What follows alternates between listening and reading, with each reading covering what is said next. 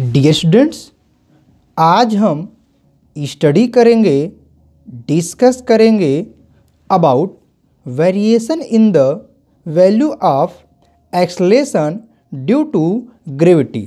तो जैसा कि इसके पहले हम लोगों ने एक्सेलरेशन ड्यू टू ग्रेविटी के बारे में स्टडी कर चुके हैं। इसके पहले हम लोगों ने एक्सेलरेशन ड्यू टू ग्रेविटी के बारे में स्टडी कर चुके हैं। अब एक्सेलरेशन ड्यू टू ग्रेविटी जो होती है, इसकी वैल्यू भी हम लोग जानते हैं, वो 9.8 मीटर पर सेकेंड स्क्वायर होती है। ठीक, बट इसकी जो वैल्यू है ये स्टैंडर्ड वैल्यू, जैसा कि हम लोग इसके पहले डिस्कस किए थे, ये अर्थ के सरफेस पर ही होती है। अगर ये हमारे पास अर्थ है, ठीक ना, तो अर्थ के सरफेस पे वैल्यू है। ये जो 9.8 मीटर पर सेकेंड स्क्वायर है, कहाँ पर है ये वैल्यू जो हमें मिलती है, वो अर्थ के सरफेस पे होती है। अर्थ के सरफेस से क्या हो, अगर हम किसी हाइट पर जाते हैं, अल्टीट्यूड में चेंजिंग जब होती है, या अर्थ के हम इनसाइड जाते हैं, डेप्थ में जाते हैं, तो जो एक्सेलरेशन ड्यू टू ग्रेविटी ये जी की वैल्यू है, इसमें वेरिएशंस होता है, इसमें चेंजिंग आती है, ठीक ना। इसके साथ ही साथ देखिए हमारे पास ये कि यहाँ पर अगर इक्वेटर है, जो कि इमेजिनरी लाइन होती है, तो इक्वेटर से पोल की तरफ जाएं, या उस साइड यानी नॉर्दर्न पोल, या हम साउथर्न पोल की तरफ आते हैं, तो भी क्या होती है, acceleration due to gravity G की वैल्यू में चेंजिंग आती है। ये जो जी की वैल्यू हमें दिख रही है, ये इक्वेटर ये हमारे पास सरफेस की वैल्यू है, जो कि इसकी वैल्यू में कुछ ना कुछ चेंजिंग हमारे पास डिफरेंट फैक्टर्स जो मिलते हैं। जैसे हमने कहा एल्टीट्यूड में चेंजिंग है, हमारे पास ये डेप्थ में आने पर चेंजिंग आ रही है, ठीक। या इसके साथ ही साथ हमारे पास जो अर्थ की शेप होती है, अर्थ की जो शेप होती है, उसमें भी वेरिएशंस होते हैं, ठीक ना। अर्थ के शेप में वेरिएशंस के कारण, जैसे हम यहाँ फिगर में शो किए हैं, ये एक परफेक्ट स्फीयर तो दिख रहा है, लेकिन ध्यान रहे अर्थ एक परफेक्ट स्फीयर नहीं है। वो यहाँ पर इक्वेटर के अलांग वो बल्क्ड है, और यहाँ पर पोल पर फ्लैटेंड है, ठीक ना। तो यहाँ पर हमारे पास क्या है, डिफरेंट फैक्टर्स हैं, डिफरेंट फैक्टर्स हैं, और इन फैक्टर्स के कारण acceleration due to gravity G की वैल्यू में चेंजिंग आती है। तो आज हम लोग उसी वैल्यू के, यानी एक्सेलरेशन ड्यू टू ग्रेविटी में जो हमें डिफरेंट वेरिएशंस में चेंजिंग आ रही है, उसी चेंजिंग के बारे में पढ़ना है। तो फर्स्ट हम स्टडी करेंगे इफेक्ट ऑफ एल्टीट्यूड। मीन्स अगर अर्थ सरफेस से हम ऊपर जाते हैं, किसी पर्टिकुलर हाइट पर जाते हैं, ठीक ना, ये हमारे पास सरफेस है जो कि हम पॉइंट क्यू कंसीडर कर रखे हैं, ठीक। अगर हम यहाँ पॉइंट क्यू से यानी अर्थ सरफेस से ऊपर जाते हैं, यानी हम किसी भी साइड में जाएं, वो हमारे पास यानी अर्थ सरफेस से एल्टीट्यूड में जब चेंजिंग करते हैं, तो वहाँ पर जो एक्सेलरेशन ड्यू टू ग्रेविटी में चेंजिंग आती है, उसी चेंजिंग के बारे में आज हम लोग स्टडी करने वाले हैं, ठीक। तो जरा हम देखें, ये हमारे पास क्या है, ये अर्थ है। पहले इस फिगर को समझ लेते हैं। तो अर्थ का हमने ये फिगर ड्रा किया है, जिसका मास एम हमने कंसीडर कर लिया, और इसका जो सेंटर है वो है, ठीक। तो ओ से क्यू, यानी ओ सेंटर है, क्यू सरफेस है, तो इसके बीच जो डिस्टेंस है वो हमारे पास रेडियस कहलाती है, जो कि आर ई है, ठीक। अब यहाँ पर एक पार्टिकल है जो कि पॉइंट पी पर सिचुएटेड है, जिसका मास एम है। ये सरफेस से एम की जो डिस्टेंस हमने एच कंसीडर कर लिया। ध्यान रहे, अगर हमने सरफेस से पर्टिकुलर हाइट जो है पी है, यहाँ पर हमने एच कंसीडर डिस्टेंस किया, और ये आर ई है, तो ये पूरा ओ से पी की जो डिस्टेंस मिलेगी, वो हम क्या मान सकते हैं, तो हम मान सकते हैं O P is equal to are, और आर इज इक्वल टू मिल जाएगा आर ई प्लस एच। ये हमारे पास डिस्टेंस मिल रही है, ठीक है, ओ से पी तक का, ठीक। लेकिन हम पहले इसके बारे में देखें, तो एच हमारे पास है, रेडियस है, ठीक। अब क्या करना है, तो हम यहाँ पर जरा देखें, एक पॉइंट पी पर पार्टिकल है या बॉडी है, पार्टिकल का है बॉडी का है, ठीक, दोनों के लिए अप्लीकेबल है। तो इसका मास m है और अर्थ का मास m e है। तो यहाँ पर क्या है, जैसा कि हम लोग पढ़े थे कि एक्सेलरेशन ड्यू टू ग्रेविटी जो है, अगर हम क्या करते हैं, जो universal of gravitation according to Newton's universal of gravitation, जो जी की वैल्यू हम फाइंड आउट करते हैं वहाँ पर, उसमें क्या है, अगर एक बॉडी अर्थ है तो ही ग्रेविटेशन ग्रेविटी कहलाती है, ठीक। Then according to the Newton's universal of gravitation, हम फार्मूला पढ़े थे, F is equal to ji m1 m2 upon are square. But यहाँ पर हमारे पास एक बॉडी एम ई है, अर्थ है, और दूसरी बॉडी का मास m है। तो यहाँ पर जो हमें मिल जाएगा, पहले हम अर्थ सरफेस के लिए फाइंड आउट करें, तो मिल जाएगा जी एम ई। ध्यान रखना है, यहाँ पर हम पहले कंसिडर क्या करने वाले हैं कि ये जो पार्टिकल अगर फर्स्ट केस में मान लेते हैं सरफेस पे, हम पहले कंसिडर कर रहे हैं जो पार्टिकल है जिसका मास m है वो कहाँ पर है, Q पॉइंट पर है। अगर वो Q पॉइंट पर होगा तो इसका मास हम अगर m लेते हैं तो ये जो डिस्टेंस r दिख रहा है r इक्वल टू तो r e हमें स्क्वायर मिल जाएगा, ठीक ना। तो ये हमारे पास मिल गया। But according to the Newton second law motion, according to the Newton second law of motion F is equal to हमें मिलता है mg, ठीक ना। तो इसको हम इक्वेशन 1 अगर बना दें और इसे इक्वेशन 2 बना दें, ठीक ना। अभी हमारे पास जो लॉ आया है ये लॉ हमें मिला कहाँ से था, Newton's universal law of gravitation. इसका वीडियो हम लोगों ने पहले देख लिया है। अगर किसी ने इसका वीडियो नहीं देखा है तो वह प्लेलिस्ट में जा कर के फिर से देख सकता है, या इसका हम लिंक भी डिस्क्रिप्शन बॉक्स में डाल देंगे। हाँ, एक बात और, अगर किसी ने अभी तक हमारा चैनल सब्सक्राइब नहीं किया है तो चैनल को ज़रूर सब्सक्राइब कर लीजिए, लाइक करिए, शेयर करिए और बेल आइकन ज़रूर दबाइए, ठीक।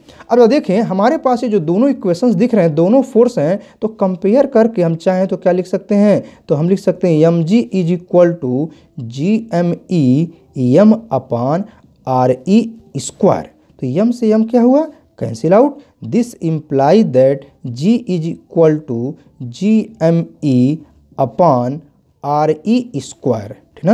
हम इसको इक्वेशन 3 बना देते हैं। वैसे जब ग्रेविटी हम लोग acceleration due to gravity find out कर रहे थे, वहाँ पर जो डेरिवेशन हमको मिला था उस केस में भी कुछ ऐसे हम लोगों ने सॉल्व किया था, और ये जो फार्मूला हमारे पास मिला था यही तो एक्सप्रेशन है एक्सेलेरेशन ड्यू टू ग्रेविटी के लिए। हमने डिफरेंट डिफरेंट वैल्यू को पुट करके ये वैल्यू जो है मिली है फाइंड आउट किए थे, ठीक। अब ये तो मिल गया। ये जो जी की वैल्यू दिख रही है ये कहाँ पर है, एट पॉइंट क्यू पर है। एक्सेलेरेशन ड्यू टू ग्रेविटी जो वैल्यू मिल रही है वो एट पॉइंट क्यू पर है, ठीक, यानी अर्थ के सरफेस पे है। अब हम कंसिडर करके आए कि जो पार्टिकल है जिसका मास m है या जो बॉडी है उसका मास m है, उसे q से हम p पर ले जाते हैं। यानी जो एल्टीट्यूड में चेंजिंग कितनी है, हाइट h की चेंजिंग आ रही है, जो एल्टीट्यूड में चेंजिंग h की आ रही है, तो हमें अब कुछ ज़्यादा करने की आवश्यकता नहीं है। हम क्या करें, इसी फार्मूले के अकॉर्डिंग हम इसके लिए यानी एट पॉइंट p पर फार्मूला चाहें तो हम लिख सकते हैं, ठीक है। कुछ हमें और भी ज़्यादा नहीं करने को हो सकता है। तो अब जरा देखें, जब हम पॉइंट P पर जाएंगे तो हम जैसा कहे हैं कि due to change in altitude, तो हमारे पास जो acceleration due to gravity G की वैल्यू है इसमें वेरिएशंस आएगी, ठीक। तो जो वेरिएशंस आएगी उसको हम अब पॉइंट P पर जो मिल रही वैल्यू उसको जी डैश कंसिडर कर लेते हैं। ये तो हम जानते हैं कि ये फार्मूला में कभी नहीं चेंज होता है, मास तो अर्थ का चेंज नहीं होगा, सेम हो गया, ठीक। और हमारे पास जो बॉडी है वो पॉइंट Q से P पे ले गए, वो भी तो मास सेम ही है। चेंजिंग क्या हुआ, तो यहाँ पर O से Q डिस्टेंस R ही था, अब यहाँ पर मिल गया हमको P, यानी OP इक्वल टू है R है, और R चाहें तो हम यहाँ पर वैसे लिख करके, और यहाँ पर अब चाहें इसको हम सॉरी एक काम और कर सकते हैं, ध्यान रहे यहाँ पर हमारे पास इस बार करेंगे, इसका लिखने का आवश्यकता नहीं है हमको, ठीक ना। और this imply that ji dash is equal to G M E अपान हम क्या रख देंगे अब R E plus H of whole square, ठीक ना। हम यहाँ पर डायरेक्टली वैल्यू पुट कर दिए। हमने क्या किया, डायरेक्टली वैल्यू पुट कर दिया। अगर हम डायरेक्टली पुट नहीं करते, जैसे हमने यहाँ पर यम लिखा हुआ था, हम यम लिखे थे, तो उसको अगर करना चाहें तो हम यहाँ पर कर देते हैं, कोई डाउट नहीं है। जैसे तो वहाँ क्या लिखना पड़ता है हमको, F is equal to G M E M upon R E plus H, F dash मान लेते हैं।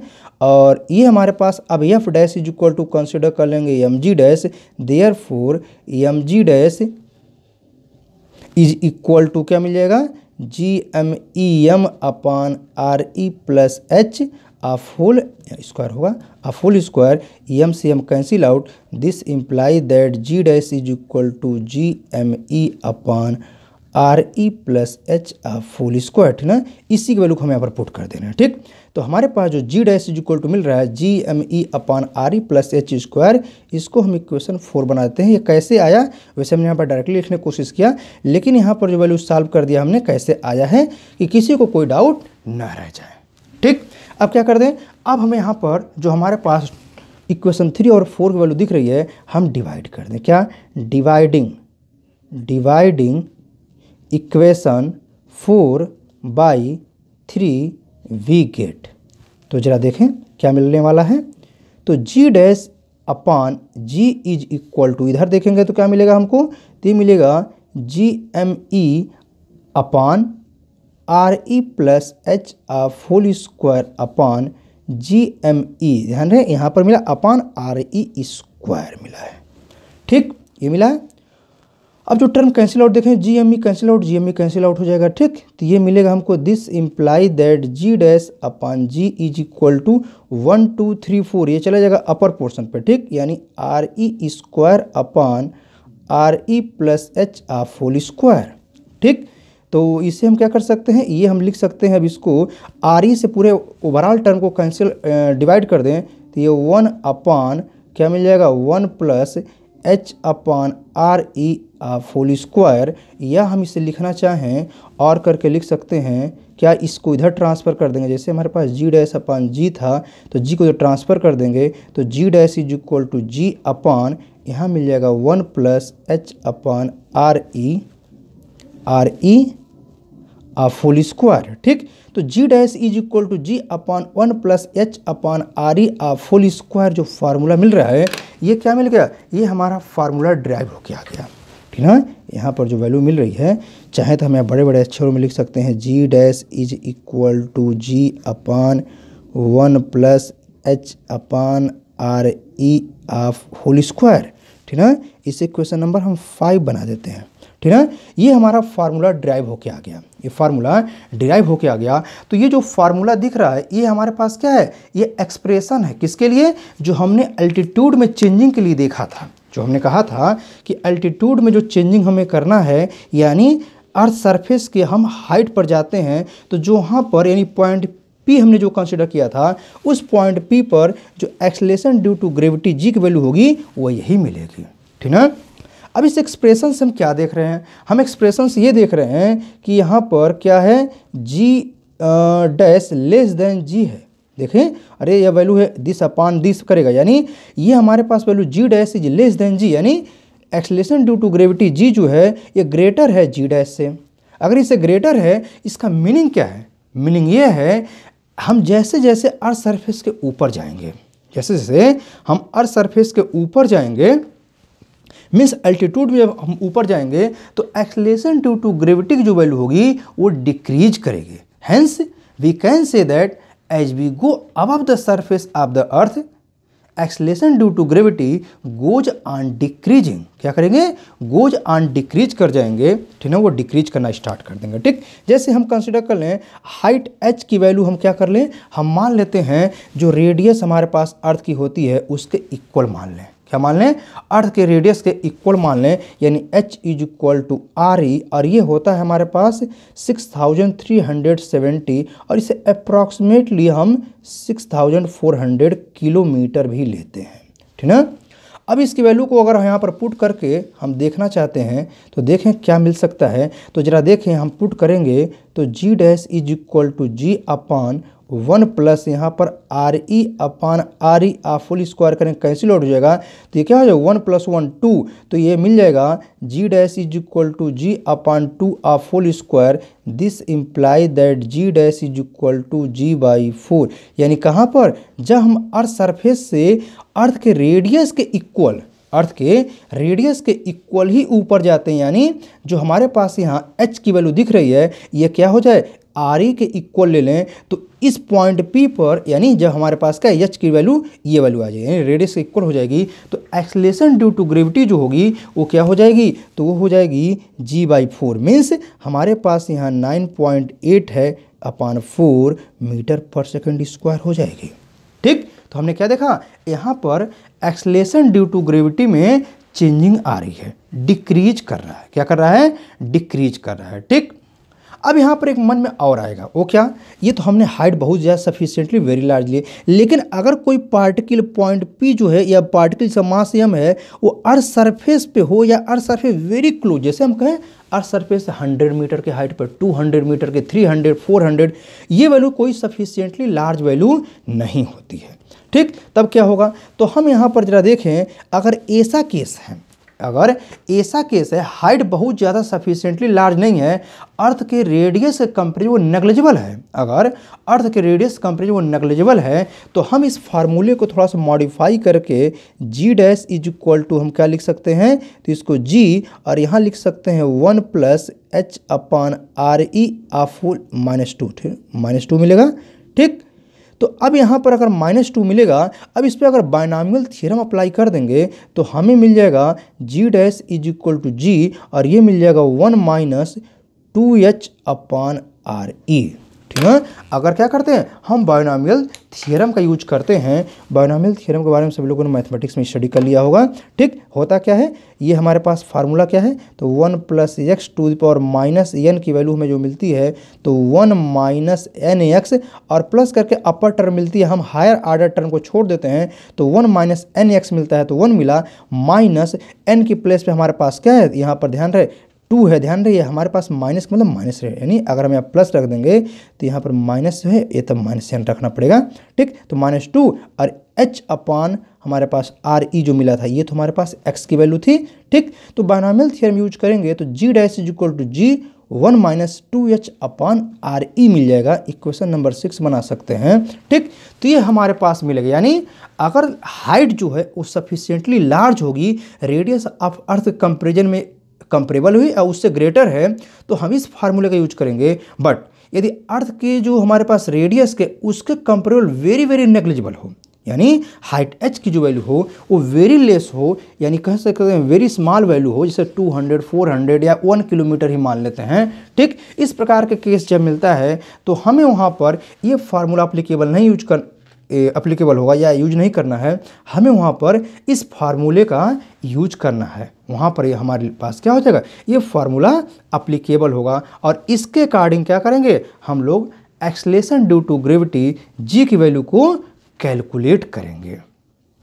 I hope this video is very very useful for you. Thank you.